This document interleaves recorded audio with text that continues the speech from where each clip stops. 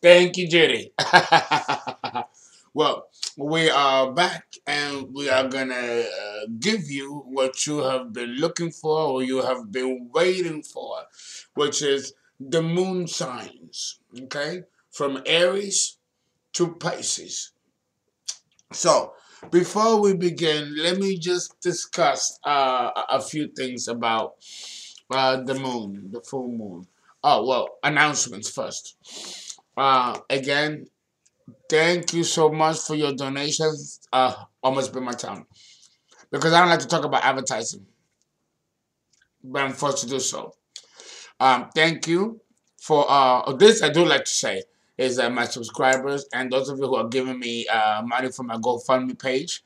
You know, some of you are giving me $100, some of you are giving me 200, some of you are giving me 50, $2. All of it helps. Next month is the beginning of the theater season, so the monies will come in handy to begin the productions. And this time, I want you to be involved in it. Give me some ideas of some place to write, particularly with the political or socio-political atmosphere that's happening now in the country with the Trump era and that whole situation going on. And now the Cold War, now the United States is retreating from its treaty with Russia concerning the Cold War, you know, something that they have been working on for decades. Now the United States is seceding. Then there's that border war nonsense and holding the government at ransom, you know, because of this border war. And then there's the DACA children and the Dream children and the immigration issue. There's so much upheaval happening in our country. All of it done by design. By design. So I want to write a plays concerning how this has affected us as private citizens in this country, how it has affected minority groups, women, LGBT community. These are issues that are happening affecting everybody, white, black, women, rich, poor, all across the board. Look at the federal workers who now haven't gotten paid in almost 2 months. They missed two paychecks. You know, this is a prelude of what's to come. And trust me, what's coming is not cute, it's not pretty, and it's not nature doing it. It's us doing it. Man, it's by design. We're getting ready to wag the dog and create another shock doctrine. We don't know what it is, but we know it's coming. Shamans, astrologers, seers all over the world, we know that it's coming. And Mother Nature also has in store a big shebang, and it's going to come in the form of an earthquake. So if Donald Trump is going to build this wall, guess what? Mother Nature will cause a great earthquake, and that wall will be coming down quicker than the walls of Jericho. Okay, so the gods are like, okay, go ahead, Donald, build your wall. Let us crush it down. The trumpets won't come from no prophet. It'll come from above. Okay, having said that, um, the moon phases, without further ado.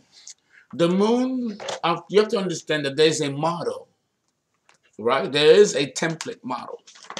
As above, so below. For you to understand the moon, you have to understand the sun, which is attributed to Leo, right? The sun is the life giver. The sun is the destiny. It is the direction where the soul is heading. The sun represents the goal, right? The sun, right? The sun represents the goal. The sun is the heart of our solar system, just like the human heart is at the center of the human body. It's not by the genitals. The heart is not here. The heart is not at the feet. The heart is at the center. So too is the sun, the center of our solar system, and it is the heart of a bigger body that we don't even know. So if you have the sun in Aries, you're here to just, like the Big Bang, explode in every direction, and spreading your semen all over the world, the known and unknown worlds. Aries represents cranberry martini. Oh, it's 12 noon. It's not morning, it's 12 noon. With the moon signs, like I'm gonna do this series in the day because there's a lot to cover, and I'm still not done with compatibility and incompatibility of signs as defined by the sun in the signs, right? And oh, I gotta say something. Yes, I did do Gemini and Pisces twice, but you have to understand that I did Gemini and Pisces a year ago. And I had pneumonia. Remember, I was sick. If you look at my video, I'm half naked, covered up in a sheet. And you can see that I'm like physically sick. So I didn't feel that I gave Gemini and Pisces justice when I was that sick. But thank God that many of you love both videos. And that was a year ago. So I figured, let me redo it, that I'm in a better state of mind. But thank God that my guides, my archons, the good ones, have been able to keep me on point even when I'm sick or when I'm inebriated or drunk or high, whatever. The information will never be corrupted. Otherwise, they will never let me drink and go into excess the way I do sometimes if it was going to interfere with the great work. That's not going to happen. So even in sickness and in health, I deliver. You know, thank to my spirit guides and my spirit beings or archons, for the lack of a better word, because that's really what they are. I won't talk too much about that though. So understand that that's why I did that. That's why I did it double. The sun in Aries is terrifying. The stars of Aries are terrifying. In fact, the gods of Aries are so terrifying, so horrific in nature, but so beautiful in glory that we cannot discuss them. Even in the ancient wisdom teachings or in the ancient texts from all over the world, from Tibet to India, it describes this terrifying aspect of Aries. All of it is. All of it is. It's so terrifying. Think of the Big Bang and the explosiveness of billions and billions and trillions of stars, supernovae. All that is Aries. How could that be contained? It's like, and I hate to, and ladies, please do not get offended. It's like a man about to masturbating. You know, the constant upward movement of the hand on the organ is creating a charge, a barometer, which builds up, builds up, builds up, builds up, and then explodes with semen, right? And then, you know, that's what it does, you know, ejaculation. That's quite an explosive force. And when men ejaculate, the men scream in ecstasy. You cannot just orgasm and keep it contained. How could you? The same thing with a woman. And women go through multiple orgasms. You cannot hold that in. You have to scream and contain and urinate and defecate and all that because it affects the whole body. You know how orgasms do, right? Especially when it comes to a woman. And I have to explain that of a woman because it's that more intense than that of a man. You know, but it's still the same principle of charge, building up, building up, building up, and then exploding with the orgasms. That is the terrifying but also beautiful exposition of Aries. Okay? Now, psychologically, this is manifested by Aries in constant activity, in constant restlessness, and Aries, the man and the woman, constantly sexually aroused, constantly sexually ready to, you know, like they can have sex 24 hours, 24/7.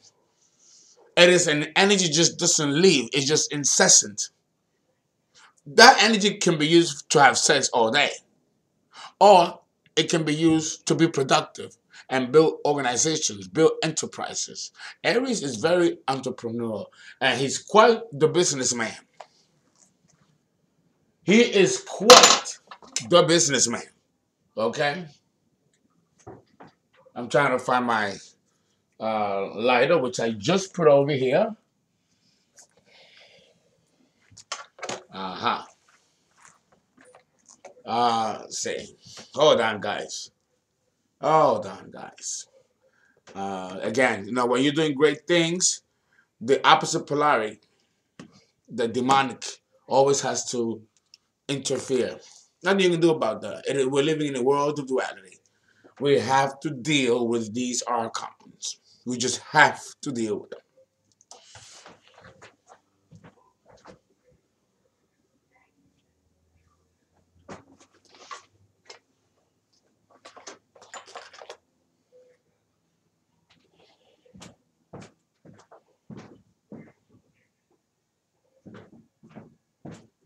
We are so sorry about that, but that is what. I'm so sorry about that, but that is what archons do. The church calls them demons. They're not demons. There's no such thing as demons. There's no such thing as the devil. The devil and Jehovah are the same thing. And the demons that the church talks about are archons. You'd be surprised how fooled we have been by the church. Which is why, well, oh, okay, they just tell me not to go there. You're not going, oh, God. Uh,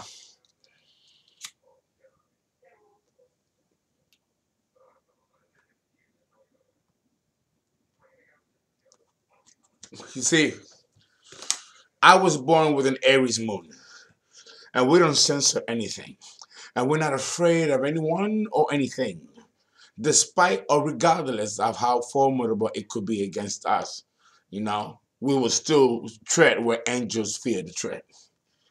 That is the strength and beauty and power and also terror of Aries. So when the sun is in Aries, you are invincible, invulnerable. But with the Aries moon, you can make some very powerful enemies. Enemies that will vow to destroy you. Because Aries is invincible, invulnerable. Yeah, that's the moon. That's the feeling. Okay? But when we're talking about the sun, we're talking about action. When we're talking about the moon, we're talking about reaction. The sun is action, the moon is reaction. Reaction to what? To the actions of the sun. The sun is the goal.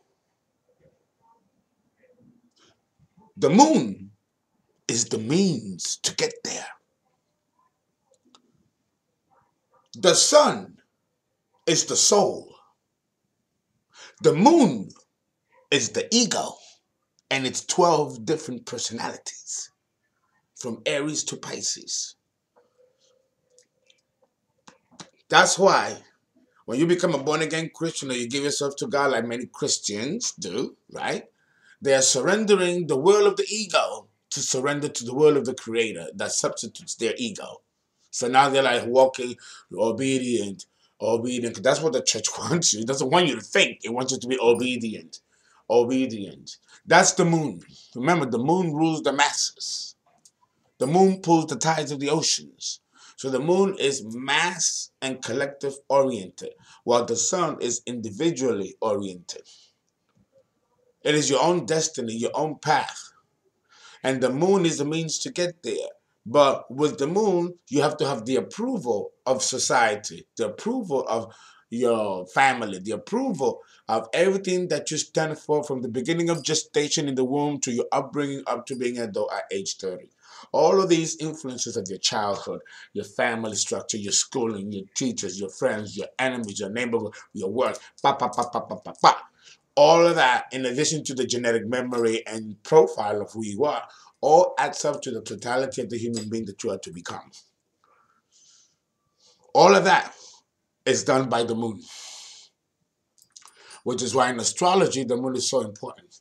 And you can be an astrologer and do wonderful works in astrology as an astrologer, just working on the moon alone. Alone. Back in the Vedas, in India, before the zodiac, because the zodiac wasn't just ready-made, and poof, here it is. The early zodiac only had 6 signs, 6 constellations, and Virgo was one of them. Virgo is old, old, old, old. The 12 lunar mansions, the stars of Virgo are so old that they're older than the Pleiades. That's what the opposite of Virgo is, Pisces, the 12th sign going back to God. So Virgo and Pisces have powerful, powerful, tremendous wisdom. Oh, Lord Jesus. Far more than Sagittarius. Because Sagittarius is number 9. It reaches a certain point. But Pisces, oh God, it's at infinitum. There is no definition when you get to Pisces. There's still a form and definition in Sagittarius. But as you get all close to Pisces, it loses form and breaks down to nothingness. What we thought we knew is nothing compared to what's outside of this bubble hologram of reality.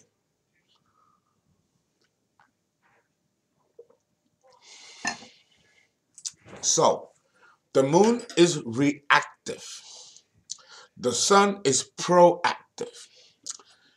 Let me give you an example.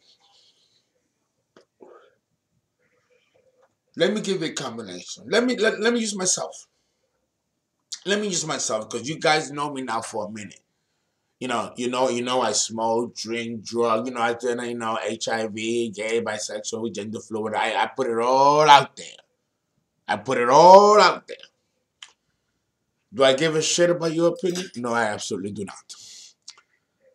The best way I can be of service to you is to be myself. And that is the epitome of Aries. Whether it is the Aries moon or the Aries sun. The sword, the Excalibur, is the symbol of Aries. And the sword, cuts both ways. Still, that's all wonderful and beautiful, well explained. But come on, let's get down to the real fucking nitty gritty. How is this related to personality? How is this useful information? Well, again, let us go back to the template. The sun and the moon. The sun is the father. The moon is the mother. As above, so below. So, wherever the moon falls in the horoscope is going to reveal a plethora of information concerning your own mother. Who she was, who she is. Who was she before she became your mother? She was a woman before she became your mother. She was a wife before she became your mother. She was a bachelorette before she got engaged to who would be your father. Who was this woman before she became your mother? All that is determined by the moon. The moon gives histories of everything about your mother, your grandmother, your great-grandmother, and the entire matriarch of the family. And the moon also provides information as to your own emotional development and how you will raise your daughters, whether you're a man or a woman, and how you will respond to the opposite sex. With the moon in a man's chart, the moon in a man's, and we're going to discuss the moon in the signs, both the moon in Aries as a man and the moon in Aries as a woman. So this is going to be another very long series because the moon is different in the sexes. The moon in Aries is very different than the moon in Aries in a woman's chart. They say that the Aries moon is the worst position for the moon. And when it comes to untaming the personality. The worst position for the moon in a woman's chart will be the moon in Capricorn. The moon in Capricorn in a woman's chart doesn't function very well, and I'm going to go into the details as to why. It functions somewhat better in a man's chart, the moon in Capricorn, but it still has the same psychological effects to both sexes, cut both ways. Remember, we're dealing with cardinal signs. There's no escaping the good and bad aspects of the cardinal signs and their respective duties. The moon is broken up into 4 quarters, right?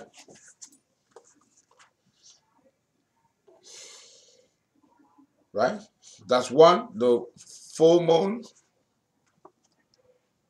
then the new moon,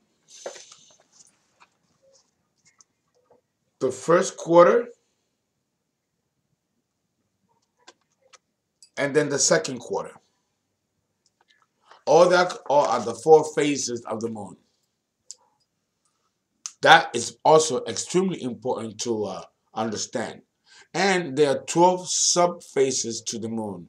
And behind those 12 subphases, we have what's called 28 subphases, which we call tinctures. When the moon is about to be full, you see it like a disc. It's like going up, up, up, getting more like every night, every night. It takes 28 tinctures before the moon gets full. And it takes 28 tinctures before the moon becomes new. Each tincture is broken into a triad, and they are also connected to the signs of the zodiac.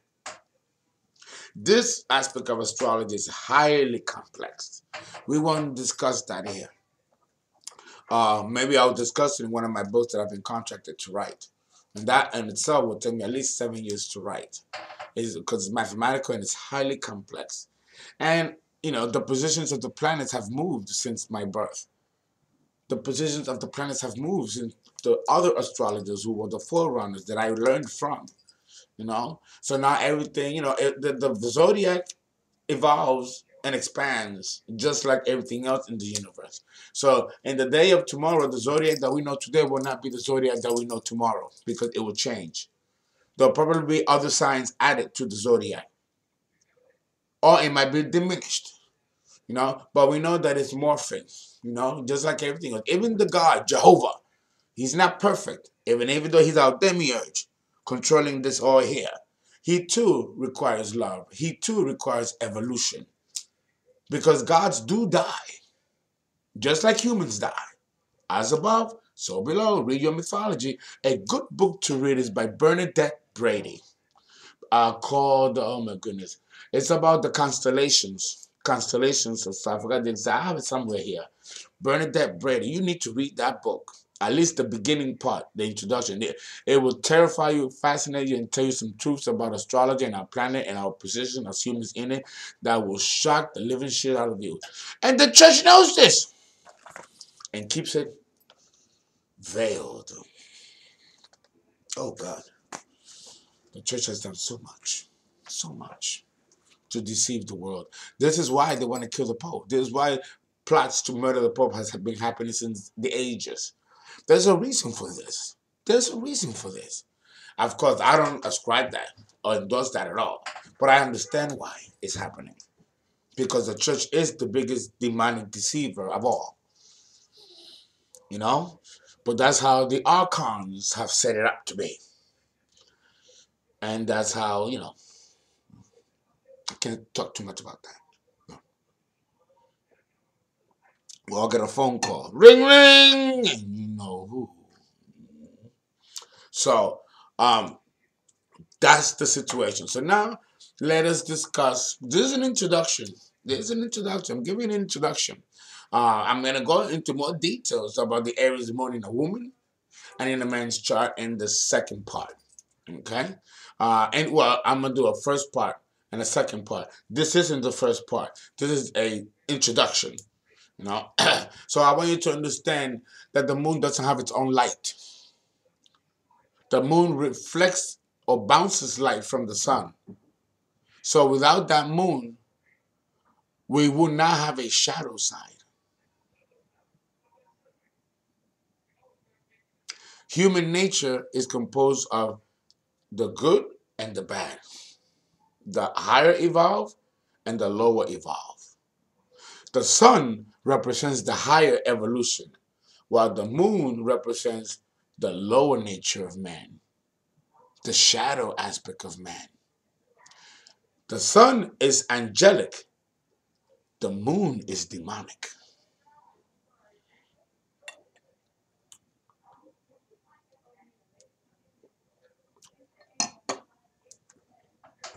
This expression of the lower nature of personality is seen in accordance to the sign of the zodiac that the moon possesses. And consequently, the downfall or the undermining of a man or woman will occur in the moon. And we're done with the introduction to Aries and the moon signs.